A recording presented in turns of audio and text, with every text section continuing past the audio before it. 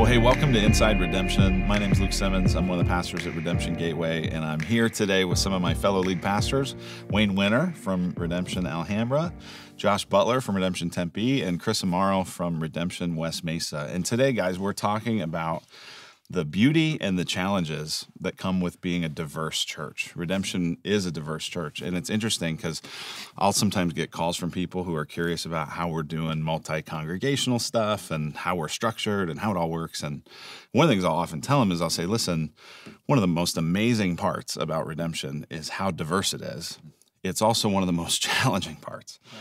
A lot of multi-site churches are pretty homogenous. One congregation looks like the others. It's really not that way in Redemption. There's different sizes, there's different contexts, there's different ethnic makeups, there's different ages, all sorts of diversity in it. And so in a world that just loves to talk about diversity but doesn't really have many of the resources to really achieve that dream, we feel like between just knowing who God is and what he's done in the gospel, we've got some amazing resources. So we want to talk about that today. So Wayne, you've been kind of leading our pastors through some just reflection theologically on who God is. Yeah. And how unity and diversity really are found in God himself. Absolutely.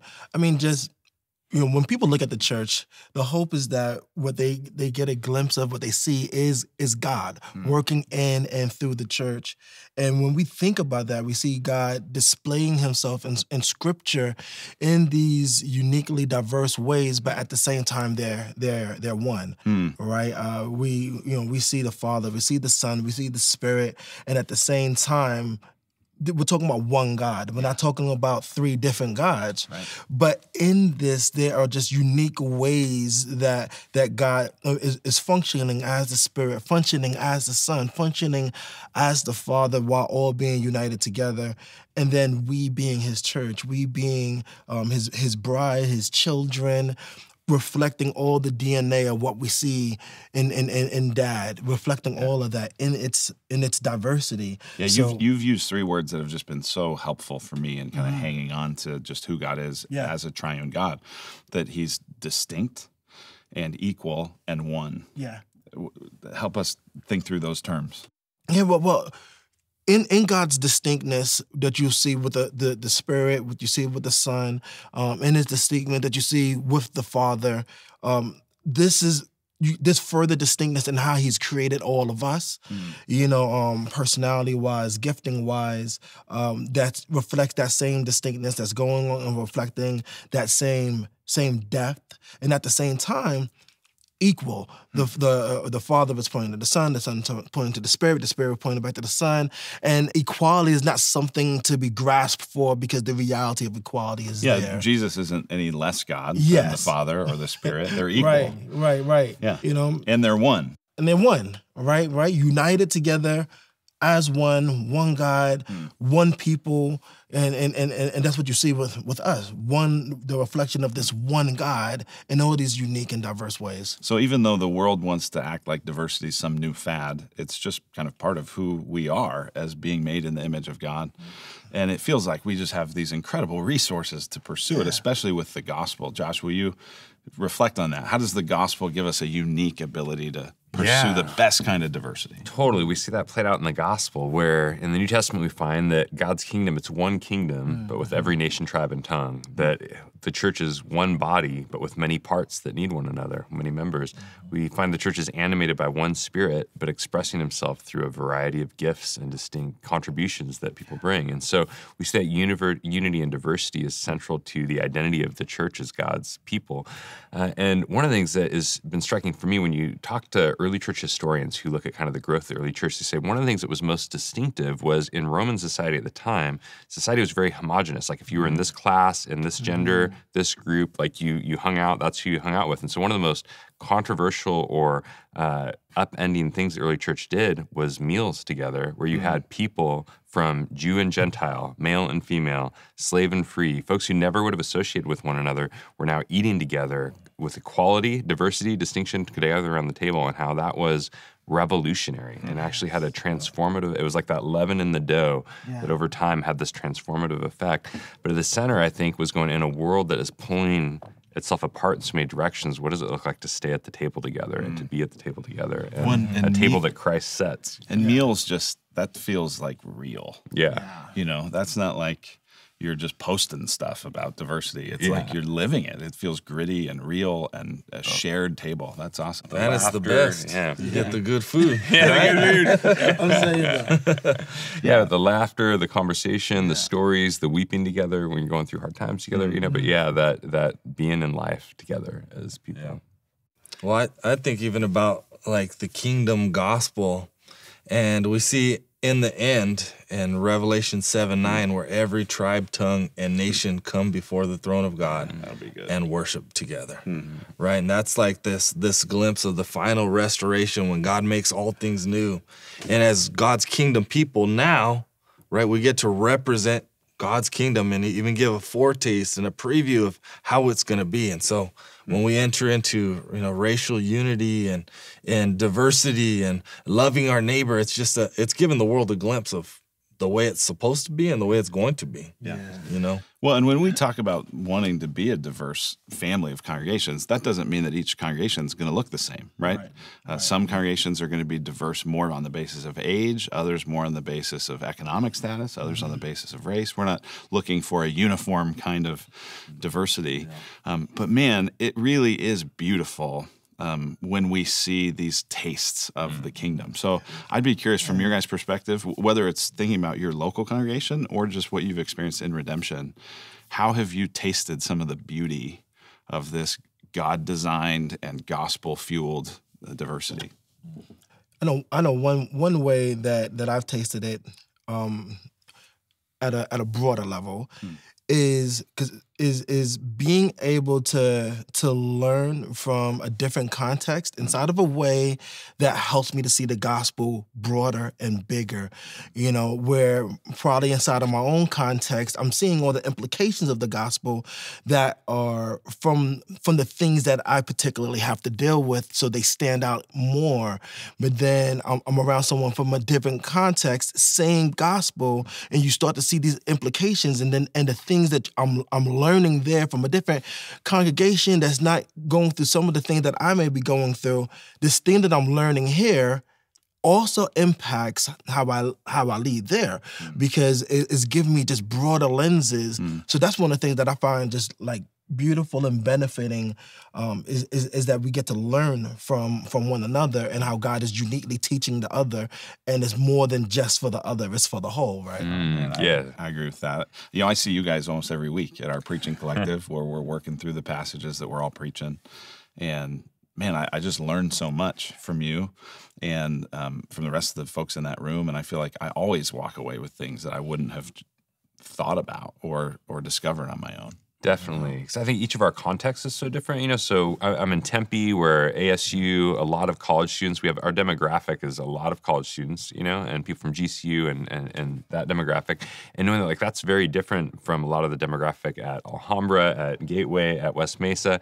But when we come together as leadership and being part of just all of Redemption, I felt it's so powerful because it's like you said. Generally, when we're studying a passage, we come to the same conviction on, okay, here's exegetically what we feel like God's saying in this passage, but how does that flesh itself out in our various contexts, finding that's actually different, and learning as a pastor, I think with a vision for the kingdom in the city through relationship with what God's doing in different congregations, in different contexts across the broader Phoenix area has been just massive. I feel like it's shaped me and made me a better pastor. I think it's shaped what's happening at Tempe in a much better way to have a vision that's bigger than our own little neck of the woods, Yeah. So beautiful. Yeah, over the years, being at Redemption West Mesa and being we're a multi-ethnic church. We have a bilingual service, and even myself not really being like at the beginning really excited about doing bilingual, but I've got to see the beauty of learning from, people that are even different than me. I'm Mexican American, and there's a lot of diversity within, when you would say, Mexican. I'm Mexican American, and the first generation to the fourth generation, there's just a huge amount of difference. Yeah.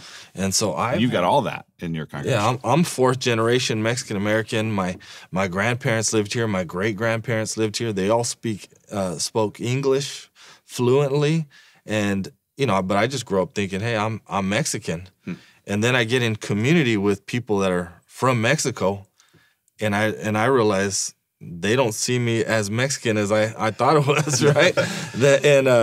And I see how Americanized I was, and the individualistic kind of culture that I grew up in, and then seeing a real familial culture has been just mind-blowing, just to see people so close and loving each other, and the community and the doing life. I think it's really helped, shape me, even me just being exposed to people that look like me but are even culturally different than me. Yeah. So this is all real kumbaya now, right? This is God. It's in God, and it's in the gospel, and look at all these blessings. But, I mean, if we just talk turkey and be honest, it's painful, right? It would be a lot simpler if everybody looked the same, if everybody thought the same, if everybody came from the same traditions and theological backgrounds. But we don't. So what are some of the challenges? What are some of the pain points that you see, that you experience through this process? One of the challenges that comes to mind for me is if we just kind of zoom out nationally, our bigger cultural context right now, it feels like things are so polarized and the boundary lines are so set and things are so extreme that often if you say something that you think you're saying this, but like people over here think you're saying this, and people over here think you're saying this. So one of the challenges has been, I think, people reading into, I've experienced people reading into things more than what I or we intended. So two quick examples, on one end we had someone on our campus kind of going, dude, why do you guys have all these All Lives Matter signs all over your campus? And we're like, what? All Lives Matter signs? Yeah, you guys have put up big billboards, All Lives Matter all over your campus. We're like, did we get tagged? Did someone graffiti? Like, where is it? Can you go show us? And he goes, show us. And it's our vision statement that we had for a decade, or, like, all of life is all for Jesus. And they heard that and they thought we were saying it all the time. And we're like, dude, you're reading into it, And then on the other end, one of the pastors using the term progressive sanctification and a message, kind of this idea that we become holy over time. It's not overnight. We grow in holiness over time. But someone heard that and said, why are you saying if I'm growing in holiness, I'm going to become more progressive politically, and just going like, so I think one of the challenges I've found has been the challenge that in this highly, kind of tense moment, cultural polarization, that there's a tendency to read more into something than necessarily what's being said. And so the challenge of communication, both within as a pastor at our congregation, and then broadly when you think of the diversity of our congregations, how do we communicate in a way where different audiences are going to tend to hear things with kind of a different lens. Well, one of the things that I think we all do is that we assume that whatever's normal for us is normal for everybody. And pretty soon what's normal actually becomes, you start to think of it as right and as better. And you start to really kind of think that people who don't see it the same way you do are not just different, but they're actually weird, or even worse, they're wrong just because they see it differently. I was at this Asian market with my family the other day, and, to my kids, Safeway is normal, and this Lily's Asian market in Chandler is not normal for them. And they were kind of walking around and seeing fish heads and seeing all kinds of interesting fruits and vegetables that they're not used to seeing, and the tendency for them and for all of us is to go, that's weird, that's bad, that's not good. But really to say, you know what, we just have different senses of what's normal. And so I think one of the challenges when you think about being in a diverse church is just realizing we're all coming to this thing with different expectations of what's normal, and learning to appreciate and love those differences is not always so easy. Yeah. I'd say one of the challenges is social media. We've had people post hateful things, anti-immigrant type of things, and I go and have a conversation, like, hey man, do you realize, like, when you post that, like, on Sunday you're going to be sitting next to someone who is an immigrant, who potentially is even undocumented, and what you said about them is not even true, that they're more prone to crime, or all these just weird statistics, and having to have that conversation, the uncomfortableness of that conversation, and then having people, they just leave. They're just not willing to stick it through. Just, well, all right. In 2016 we had we had started an English service, and that just created more problems for us than anything, because it kind of attracted a crowd that was probably not on board with us, who we were as a church, and where we were going, and serving immigrants, and blessing our community, and basically just once that election rolled in, I mean, everyone eventually just left. As soon as we did anything bilingual, they were gone. You know. Yeah, and like there's not a problem with having different perspectives or ideas on policy and all that, but the way that we communicate with one another as the body of Christ, when it's hateful speech, like the Bible has a lot to say about how we communicate in a Christ-like, charitable way. Yeah, one of the challenges of being in a diverse church, both locally and a diverse church just redemption-wide, is just the reality that we are living in a time and culture where people aren't allowing themselves to be pastored locally, but instead they are being pastored by all these other different streams of thought, all these other different streams of idolatry and different streams of things that ultimately work against the gospel, right? So it becomes difficult to hold on to the gospel the way that we should. There continues to be this challenge, what Chris says about sticking at the table through it all, like the gospel winning the day, right? Like, okay, Jesus is God, and we're trusting him, you know, so we're going to walk through this and knowing that as we're walking through this, that things get messy, things get painful, things hurt, but we're trusting Jesus and the gospel wins, right? So that becomes a challenge where other things win the day other than the gospel winning the day, and then having to go in and help people to see, like, at some level or another, you've been co-opted by the idols of culture. And I'm trying to draw you back into the gospel, but you think those idols are gospel. Well, and one of the idols, if we're honest, is diversity. Yeah. Diversity itself can become this idol that everyone wants to pursue for its own sake. And we say, no, we don't want to pursue diversity for its own sake. We want to pursue diversity because of what it says, the witness that it is to Jesus of what he and he alone can do. You know, I kind of have this dream of my kids who aren't yet in college, but man, it'll be soon. They'll maybe be that age. And I just imagine them in a place where people are going, man, we want to see different kinds of people get along. We want to see diversity. And I'd love my kids to be able to go, you want to see diversity? Come to Redemption Church. We'll give you a picture of what that looks like. And you'll see that the only way that this is actually possible is through Christ and through what he does. Yeah, and one of the things I love to imagine is just wondering what the campfire conversations were like for Jesus and his disciples after a day of ministry, all that. Because you look at Jesus and he calls together like a tax collector and a zealot to be part of his disciples, you know? And knowing who those were back in the day, like the tax collector, they were like, they represented the man, like the system, the structure, that kind of thing, you know? And the zealots were like, they were like the revolutionary. They wanted to burn the whole thing down and overturn it and whatever. And they didn't stay there, you know, but Jesus calls them in, and it felt like, dude, you're calling like the Occupy Wall Street dude and the Wall Street CEO. You know, like you're calling in like the Antifa person and a Proud Boy or something, and you're bringing them into this process of discipleship. And it's not overnight. Like it's going to be messy for a while, you know?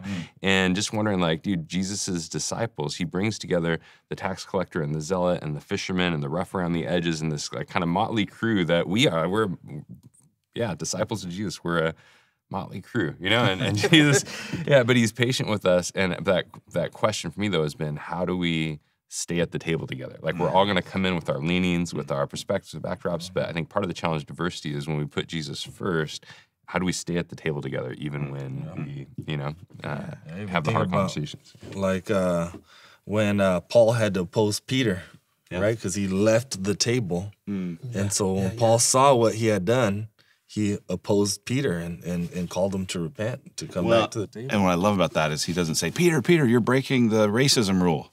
Right. He says, Peter, you're not walking in line with the truth of the gospel. Yes. And it is the gospel that holds us together. And so, brothers, I love you guys. It's fun to be together, to do this work together. I do think someone's going to watch us and go, diversity? You guys all have beards. This isn't that diversity.